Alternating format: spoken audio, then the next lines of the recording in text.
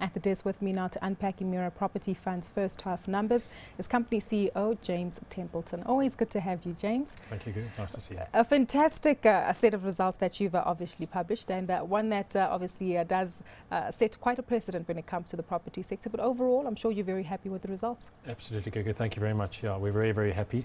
The 9% growth in distributions per share is the highest we've shown since 2009. So the upward trajectory in earnings continues.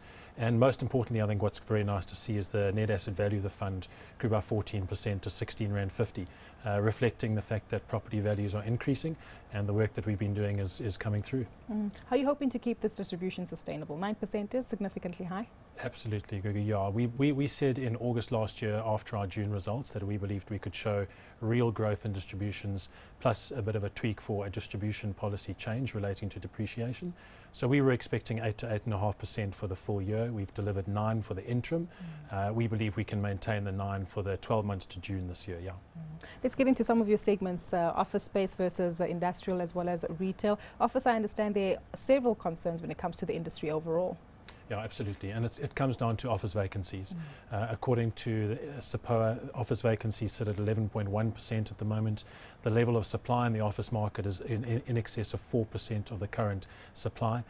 So vacancies are forecast to remain flat at best. Our vacancies are below 8%. They've come down significantly over the past few years. So I think what I want to say is in a very tough office market, we've done extremely well. Just on that, are you looking to do more acquisitions there or actually scale back on some of the assets that you have there? Because you have highlighted in your results that you're looking to dispose of some assets. Yeah, look, last year was a very good year. When we saw you in August, we'd done 1.6 billion rands worth of acquisitions. The acquisition market is competitive and prices are high, and they're going to get even higher with interest rates remaining so low.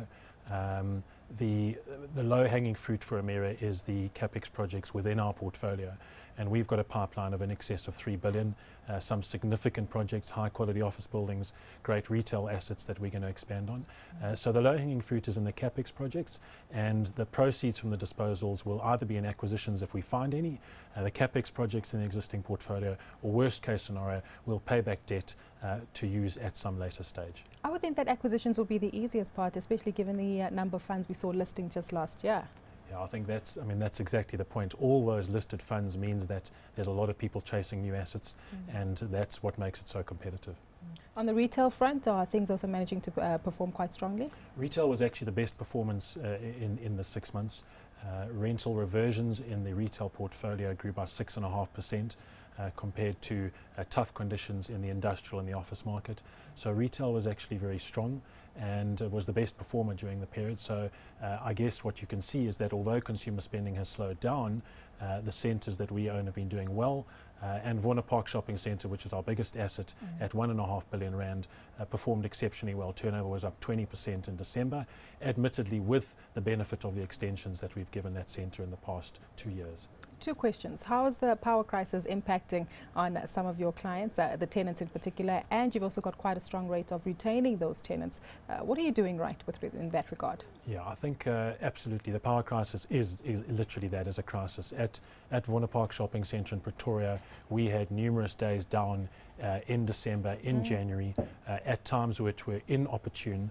And the view from the council in Pretoria was obviously you've got a shopping centre which is 90,000 square metres, and if you can shed the load on the shopping centre or you shed the load on all the houses, well, the shopping centre will be less impacted rather than load shedding all the houses. So that was the view they took. Yeah, it hurt us badly. Trade was badly impacted.